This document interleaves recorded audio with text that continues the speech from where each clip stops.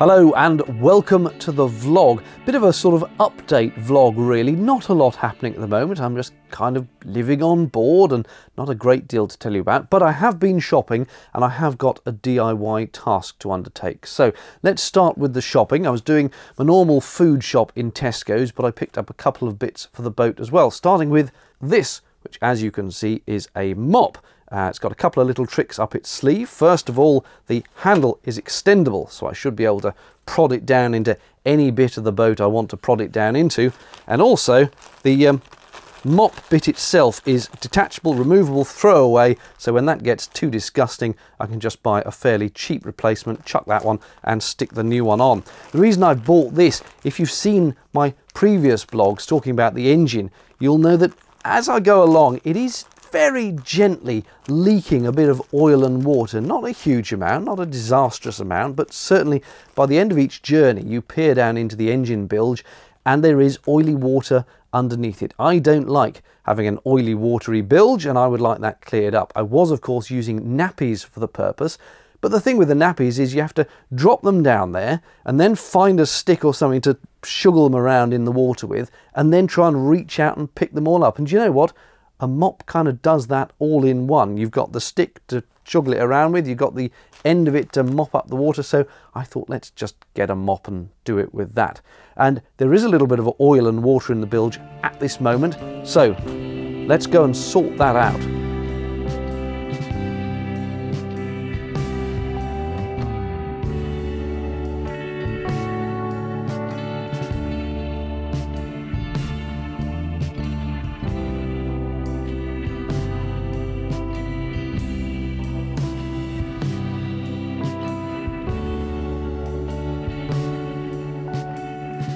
The other thing I bought while I was in Tesco's was this, which is a little LED torch. It's got 3 LEDs at the front here, on and off. There's no degrees of brightness, it's just either on or off, but that's perfectly fine. But like the mop, this has a trick up its sleeve, namely, it is extendable, which is rather splendid. So again, I can prod this down into inaccessible areas, hopefully, and see what I'm doing. But better than that, not only is it extendable, but the head is bendable into whatever angle you want. So this really is excellent for an engine room where you can prod it right behind the engine and still light up whatever bit you're trying to actually see behind.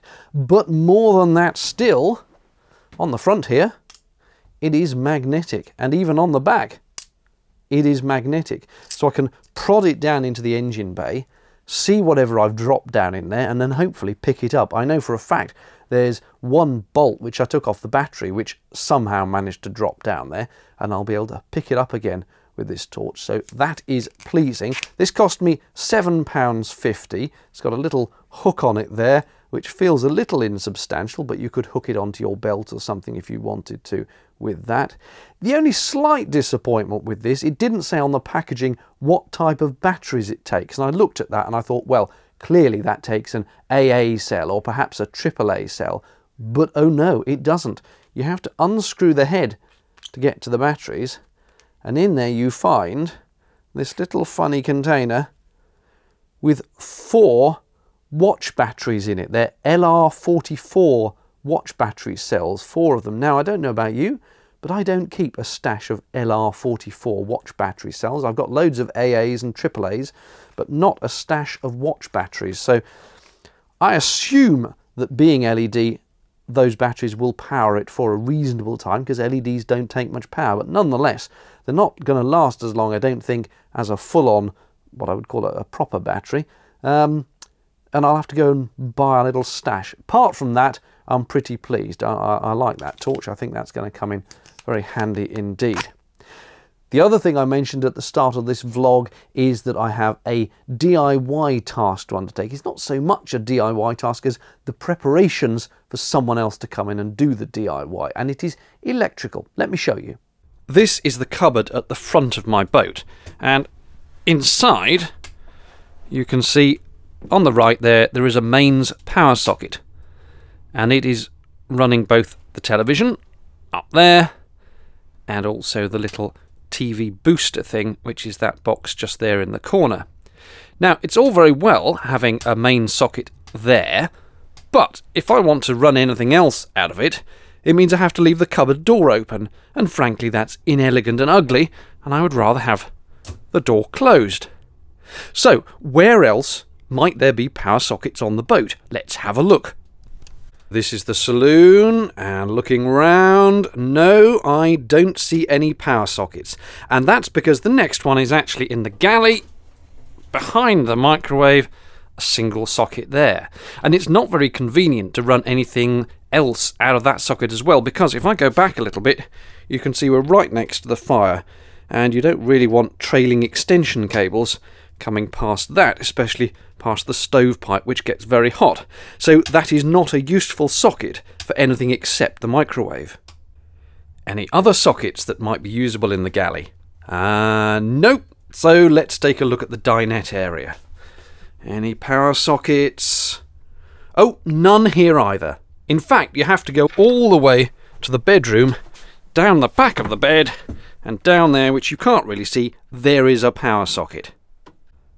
Now, it's not that I've got loads and loads of things I want to be running off the mains, but in the saloon it just would be handy to have a couple more sockets. And one I want to put in that corner there, so that potentially I could put a washing machine in that space, so that when I'm plugged into shore mains I can run the washing machine. And I'd like another one down by the side of the dinette, so that if I'm sitting at the dinette table perhaps working on the computer, I don't have to run that extension lead all the way from the bedroom. Okay, it's not a major crisis, but it's a minor hassle, and I'd just like to have a little double socket there.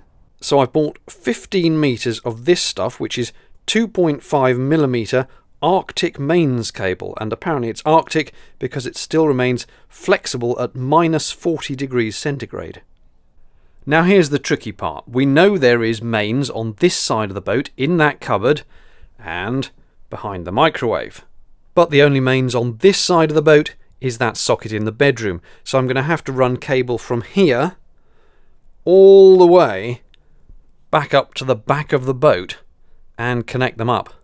And that means I'm going to have to run a cable from there, down the back of this unit, along the bottom, behind the refrigerator, behind the dinette, through into here, round the back of the bathroom, into the bedroom, past the cupboards, and ultimately to down the back of the bed. And that is quite a long cable run, since of course I want to do it all along the edge of the boat.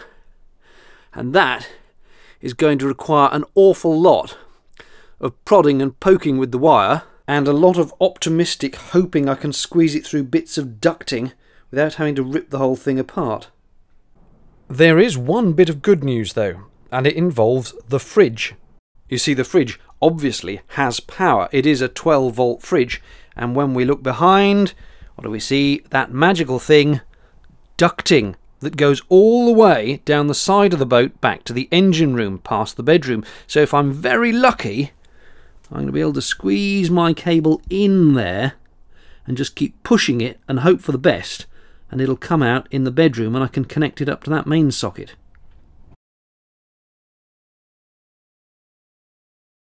Right, things started out promisingly. You can see that ducting there. This is underneath the dinette, and I was pushing the cable quite happily down there, but it has now reached an obstruction and I don't know where.